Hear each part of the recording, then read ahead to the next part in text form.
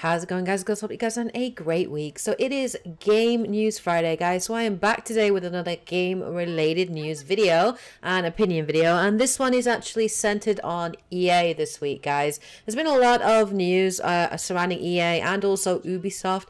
But there was some news this week that made me happy and then didn't make me happy, so I'm going to talk about that today.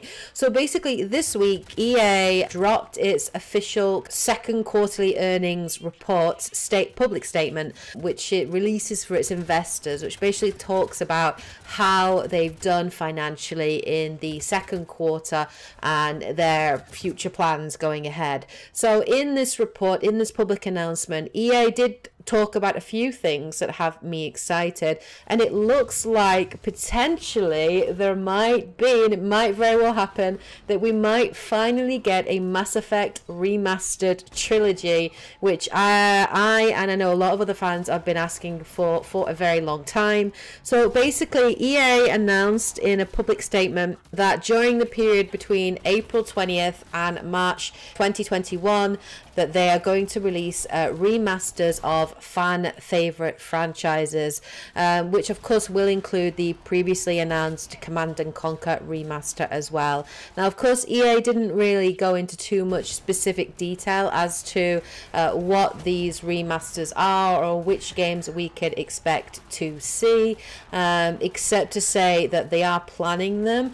Maybe they're planning to have them released around the release of the PlayStation 5 and the new Xbox.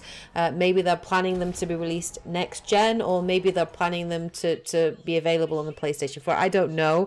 We don't know what's going to come out, but kind of has me excited because when I'm thinking about it, the Mass Effect would make a huge amount of sense for EA to release that trilogy. There has been so much demand for the Mass Effect series to be re-released, to be remastered, and I know a lot of people, myself included, will probably snatch that up straight away.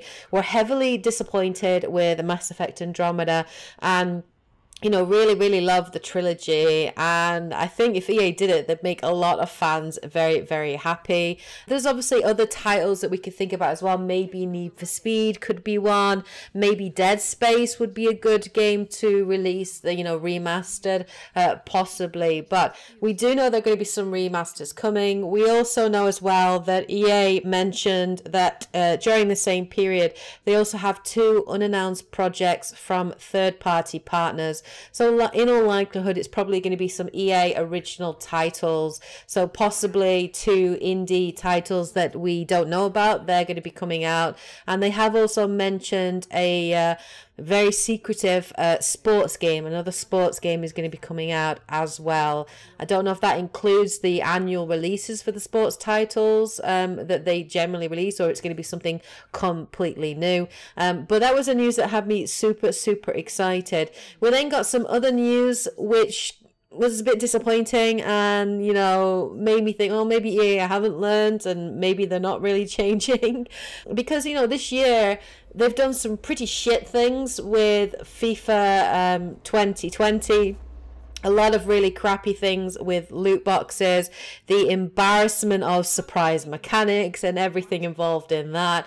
But then it seemed that towards the back end of the year that they were starting to maybe get a clue and starting to maybe listen to fans and starting to maybe try to change their ways, or use, you know, different approaches to things, with the introduction obviously of Jedi Knight Fallen Order, which we're told is a completely single player experience, will have no microtransactions, no loot boxes to be found, and you know, no pay to win mechanics, and it sounds like it's going to be a great experience. It's basically, the game is touted to be a cross between obviously Star Wars, Dark Souls, Uncharted, and it just sounds great. It sounds great. It looks great, the gameplay too, and I'm actually really excited for it. But it seemed that, you know, EA were kind of maybe learning, particularly when you compare them to Bethesda and the recent embarrassment with Bethesda.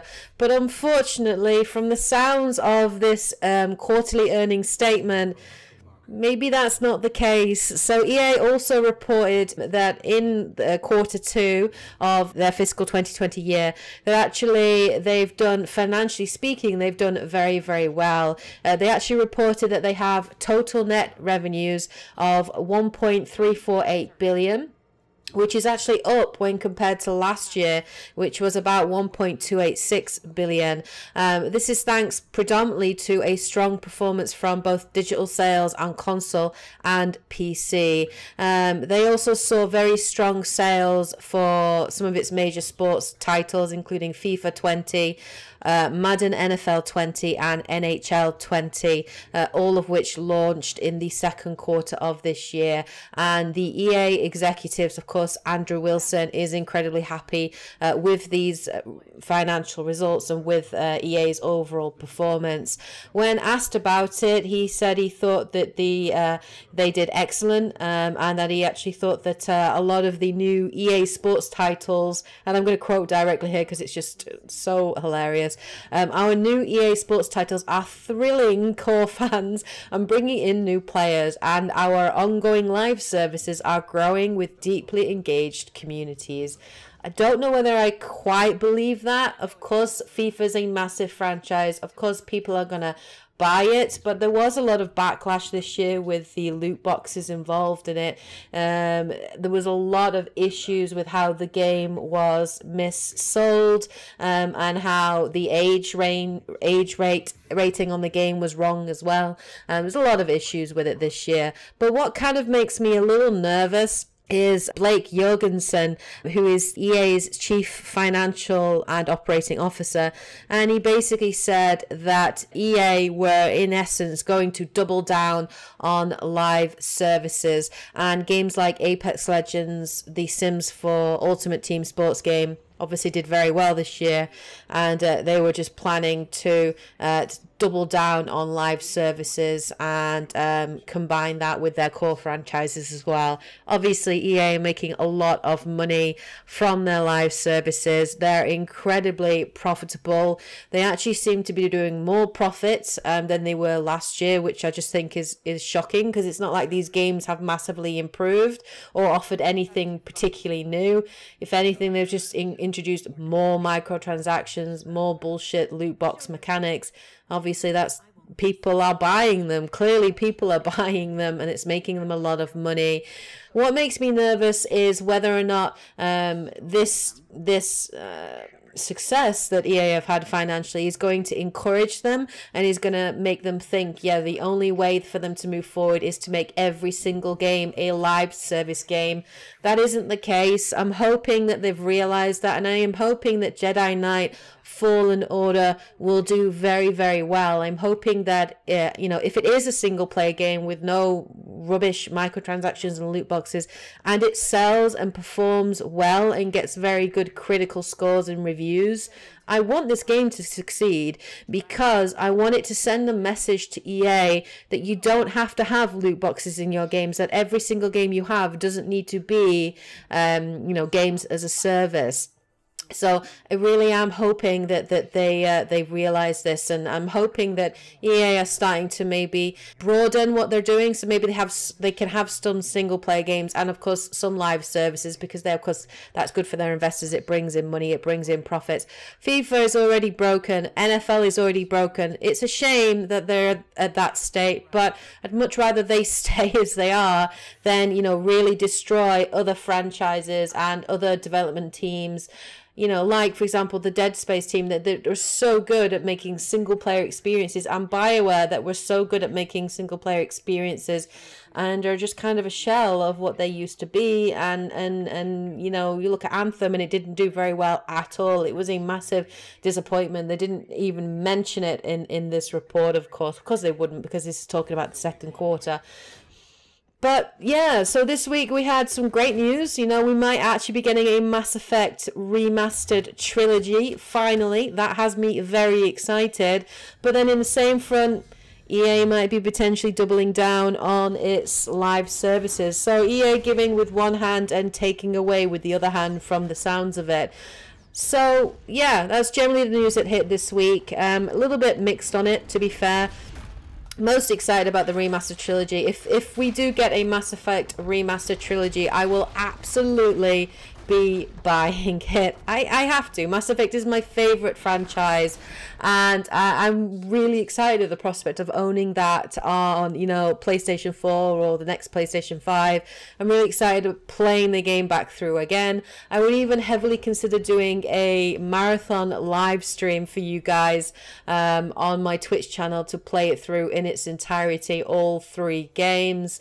So I would heavily consider that if there was interest in it. Hell, I'd even consider doing a Let's Play series if there was enough interest in that as well, for you guys to check that out. But if you've never played the Mass Effect trilogy and EA do release it as a remaster, then I highly recommend that you pick it up and you play it. It is a great single player experience. Even the multiplayer Mass Effect 3 was actually a lot of fun, and it is well worth picking up. So that's the news that we had this week.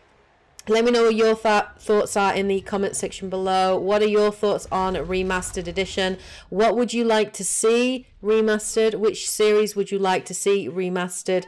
If EA do release a remastered Mass Effect trilogy or other franchises, would you actually buy them? Do you have an interest in that? And of course, let me know your thoughts and comments, of course, on this whole doubling down on a live service, and what are your general thoughts and opinions on that. Anyway, that's just a couple of my thoughts on the news this week with EA. Let me know what you guys think in the comment section below. Hope you guys enjoyed this video, of course, found it interesting. If you did, please hit a like, please subscribe, please comment.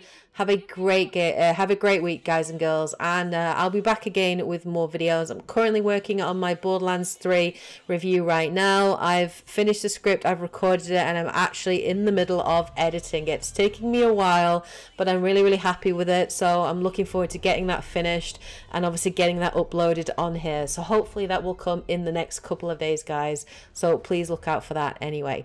Yep, so I hope you guys have a great week. Take care, and as always, happy gaming. Bye, guys.